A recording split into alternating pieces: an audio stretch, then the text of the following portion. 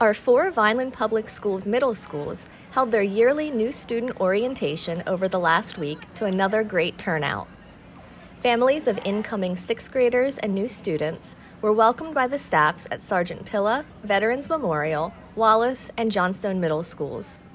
Administrators and staff members were on hand at each of the schools, helping to ease the transition from elementary to middle school.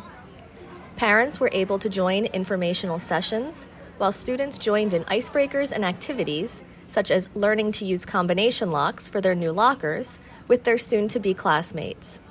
Families were also able to use their student schedules and go on guided or individual tours of the schools to find all of their classes prior to the first day.